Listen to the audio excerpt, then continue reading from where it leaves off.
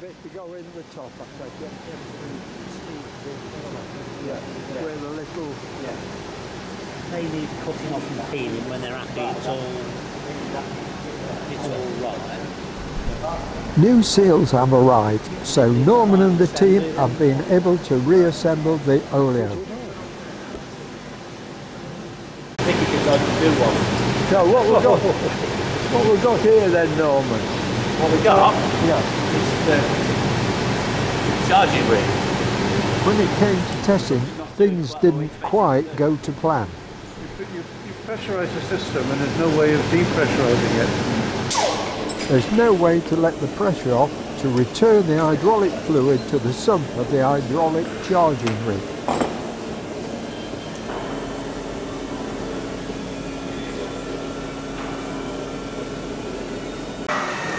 Is the red fluid in there, the hydraulic fluid? Yeah.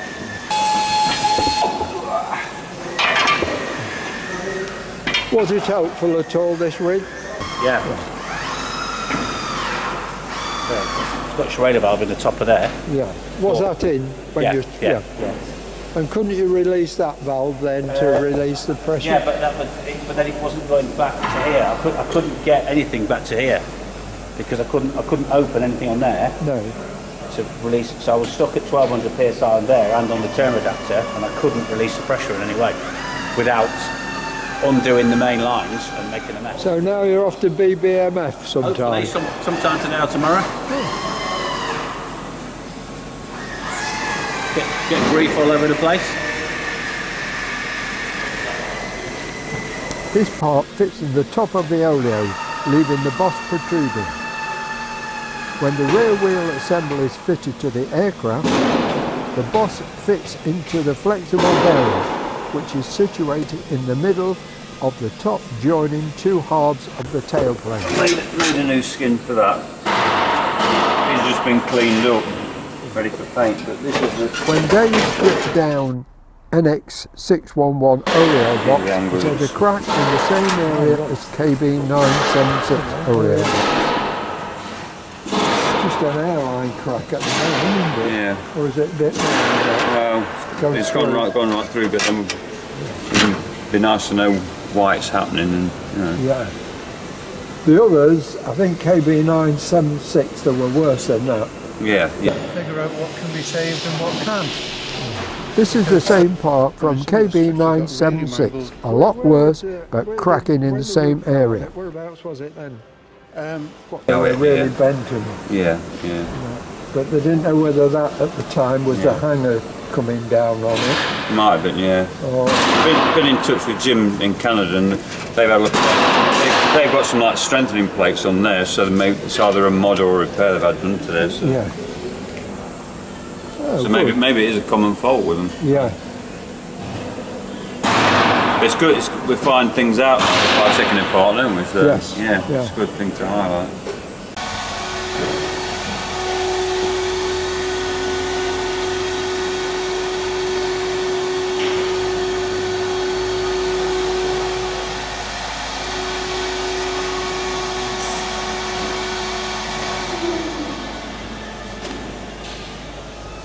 Keith's pressing on with the French wing, fitting the surround to the number 2 fuel tank bay. Also fitting stringers. Some of the stringers require new section and joining to the original one.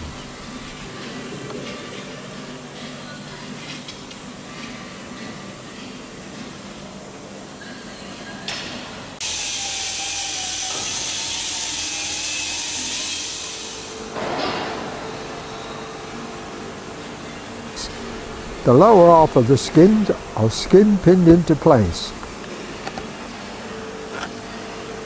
Morning, Keith. Nev wants to know why you can't fit this to your wing. Hey? Nev wants to know why you can't fit this to your wing. I said, you'll explain. He said, don't mention to Keith about the door for tank panel. This panel Keith is working on is for the outside fuel tank bay, the cover panel. I believe this is for the starboard wing. The one they want is for the port side wing. Those of you who received the Rivet Club email written by Andrew, 193 I believe it is, may have read the paragraph on number 3 fuel tank bay cover or door panel. I will read it to you. The number 3 fuel tank panel, however, is a problem.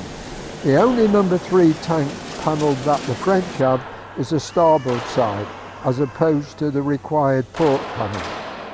We have removed number 3 port panel from NX611 to see if it lines up with NX664, but it's sadly a long way off from fitting. If anyone out there has a port number 3 fuel tank panel that we can borrow for a season, please let me know. Anybody who's watching this video knows where they may borrow a number 3 fuel tank bay, please contact Andrew.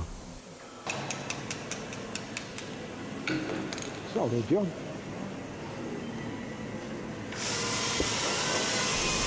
The centre has received this nose section from France, off NX664. This will be made good, a few skins need a repair and replacing, and later on fitted to just Jane, while the restore Jane's to airworthy condition.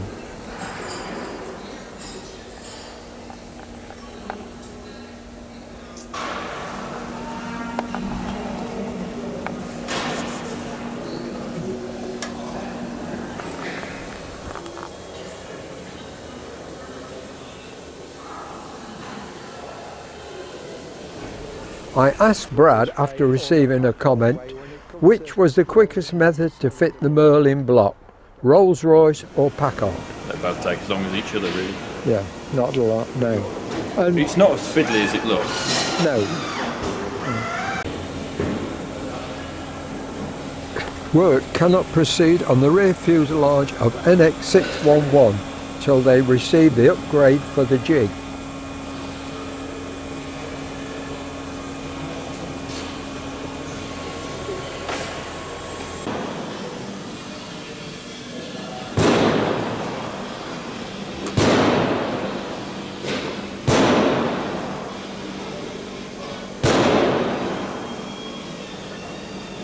Then? Yeah, doing formers. Oh. And that's one of them, what the former's for, is it? Yeah. Yeah. Indeed. Started on the foot, you got all the skins done now? Yeah, as far as I can go. Yeah, oh, yeah. Yeah, can't go any further. Now you're starting on the formers. Yeah. Oh, they are levelled up for strengthening, Like yeah. Yeah, done the formers. Yeah. You have to do like the 7. Dennis has been working on the trailing edge from the French wing. So it'll be He has stripped it down completely. He's replicated all the skins, now starts on the formers, having to make wooden formers from the original metal formers to produce new formers. This will be a completely new trailing edge. We've got to have something to work from. Yeah. Oh, good. Yeah. And they're your wooden formers to turn the edges out. One on here and one on the back face. Yeah. Bolted through. That's right, you bolt them through. Two fixed holes there. Yeah. I've got some bolts and I'll bolt it together. Yeah. And it's a straight tap over, there's no curve in it at all, There's a is slight contour on it. Oh, is there? There's a slight contour. This is top side, see? Yeah. Slight contour on it. You can hardly see it where it is there. Yeah. And this is flat at the bottom, but the more it comes inboard, the more the bottom starts to go like that. Oh, does it? Yeah. Yeah. Now put these.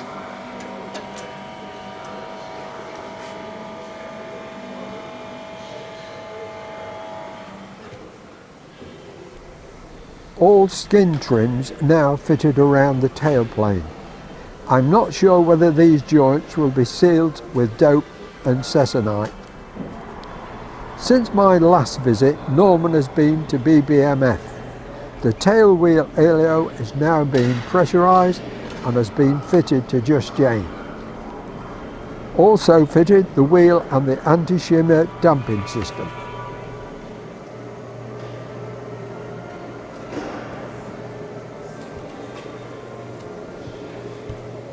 The rear wheel oleo passes between the two halves of the tailplane in the centre of the rear fuselage. Yeah. Oh yes, yeah.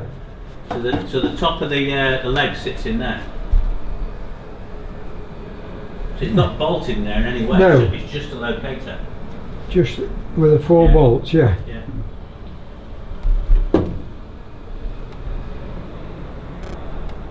Oh, that's good, thank you. There's the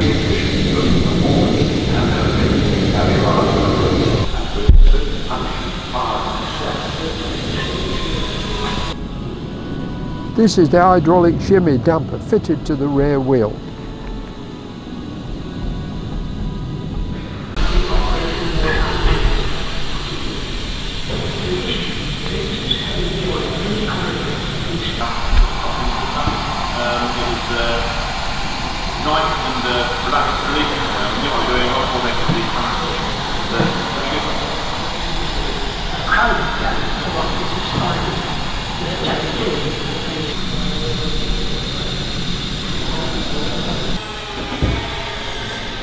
Yeah. I'll just...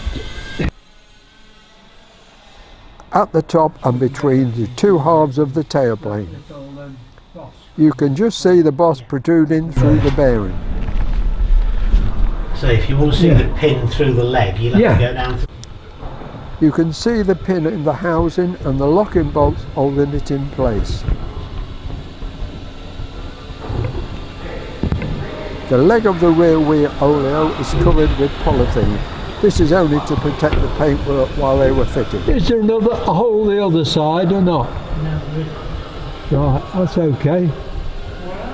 not down to the paint. That will coming off.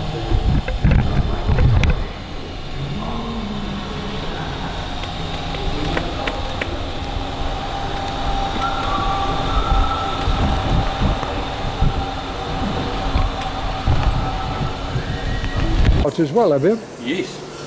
Are they off the Lancaster or? They're off Spanish hindcourt. Oh. But they were Lancaster power plant, so they should fit. Yeah. We'll fit these and then we can leave ours off and restore them. Yeah. Then these will be kept as a spare set anyway. Yeah.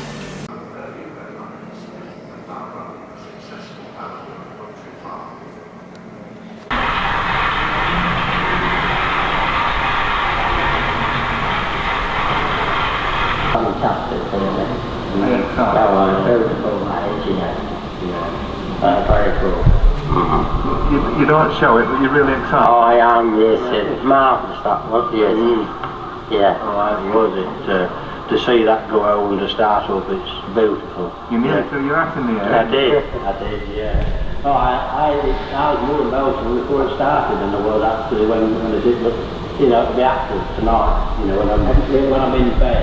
You know.